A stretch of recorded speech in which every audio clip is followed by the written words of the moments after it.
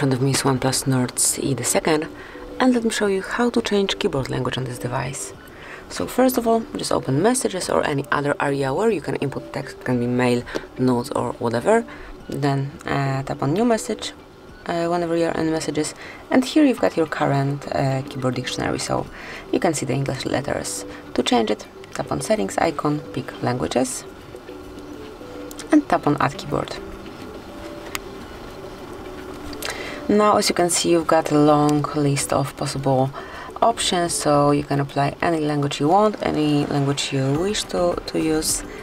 So no matter where you're from, you will definitely find something suitable. Okay, so we are at the bottom of the list, so let's pick Hebrew.